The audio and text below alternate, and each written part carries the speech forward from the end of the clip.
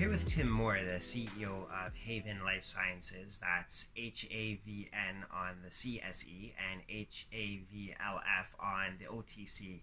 Can you give us an overview of HAVN Life's strategy regarding functional mushrooms as well as psychedelics? Our thesis from the beginning is we saw an opportunity to provide naturally derived psilocybin to the industry as opposed to synthetic. The synthetic psilocybin, which is pretty much what everyone's using right now, has several drawbacks from our perspective. First of all, it's very expensive. It's $7,000 to $10,000 a gram, which $7 million to $10 million a kilogram. The second is it's only the isolate compared to the mushroom, which has approximately 300 compounds in it. And we believe it's naive to believe that it's only the psilocybin that has an effect. So by having naturally derived, we have the ability to deliver the isolate or a broad spectrum version of the extract. And then the third thing is patient preference. People that have rejected pharmaceuticals that are looking for psychedelic assisted therapy don't want a manufactured constructed molecule, which frankly is grown on E. coli in a petri dish.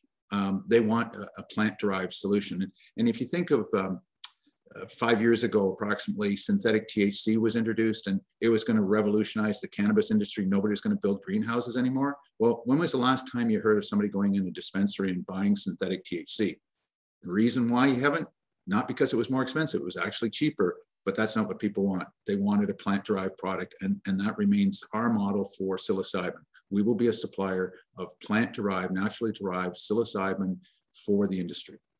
We see that you've made a lot of partnerships and supply agreements. Can you go over and explain your strategic supply agreements and your distribution network as well? So we've signed supply agreements with three distinct groups of customers. The first are companies that operate retreats in jurisdictions where that is legal, so Jamaica, Antigua, Costa Rica, and a few other places. The second group of customers are people like Atma Journey Centers that operate psychedelic assisted therapy clinics, Atma's in Calgary, Alberta, and they're the first company in Canada to legally administer psilocybin to a patient that held a compassionate use exemption license for end-of-life treatment.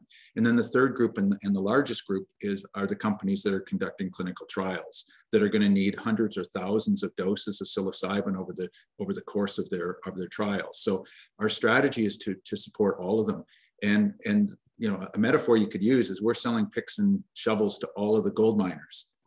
So we're a bit agnostic about which one of them is successful. We're going to sell it to all of them and then eventually become a supplier to the formulators that do have success in their new drug development strategy. So that's been our approach. That can continue to be our approach. We're working on more supply agreements. We're working on navigating the complicated regulatory rules to export to different jurisdictions, and we're having success along that path. Right. And with that success in different jurisdictions, can you explain some of the issues you've had with navigating the regulations as it comes to psilocybin? First of all, let's start with psilocybin's not illegal. It's just highly regulated. Like guns, alcohol, tobacco, they're not illegal, but they're highly regulated. And so we look at those regulations as a barrier to entry. We have the intellectual capital to navigate those rules, and we have the ability to get things done. But it is hard. So an example I give you is last year when we were working with FINRA to get our DTC eligibility for the OTC, they treated us like we were you know, a drug dealer, right? We're Walter White underneath a laundromat somewhere making, you know, crystal meth. And it's no. We're a legitimate science company working under the FDA and DEA rules to do things the same as any pharmaceutical company when they develop a new drug. They can't sell it until they've navigated the entire approval process. Psilocybin is the same way. You have the additional complication with psilocybin that every time you want to move it, you need to get a permit from the DEA in the US to move it from one license holder to another license holder. And in Canada, you need to get approval from Health Canada to move it from one location to another. So each individual transaction is regulated individually, and each company that's operating has to have the appropriate licenses to do whatever they're doing, whether it's research or production or manufacturing, whatever they're trying to accomplish, there's a unique license for that. So it does make it complicated to navigate, but like I said, those of us that are able to do that, we actually embrace the rules as a barrier to entry and an opportunity to protect the investment that we make to get things done. So on the consumer side, what would you say is the market potential for functional mushrooms? The potential is huge. I mean, we're exploiting a well-established consumer behavior. 74% of consumers take nutritional supplements on a regular basis. So for them to add a functional mushroom to that is an easy step. So somebody like me, I take tart cherry for my gout, and I take glucosamine and chondroitin for my arthritis. So for me to add a lion's mane or a reishi or a chaga for some other purpose is an easy habit for me to develop.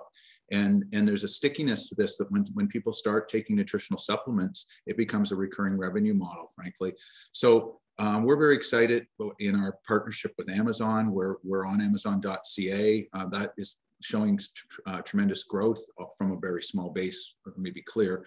And we're well on the path to getting listed at Amazon.com. We expect to have that done in the next 4 to 6 weeks, and that'll be a big increase as well.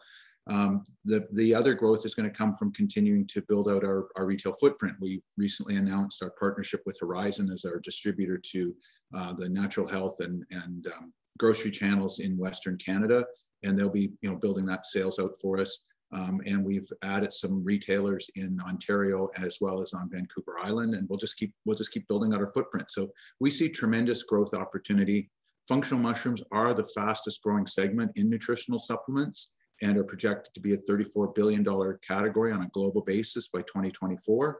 So we don't need a very large market share of that to have a fairly significant business. Excellent. So can you provide a strategic color on your acquisition of Bennett's Choice? We were very fortunate to enter discussions with Matthew Bennett.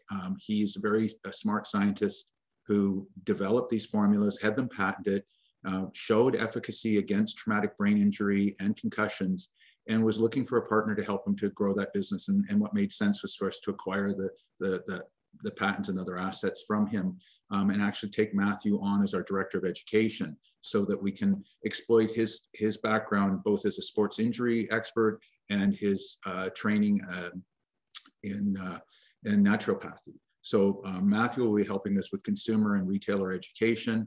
We'll be rebranding his Bennett's Choice product to HAVN Life and rolling that out in the coming months.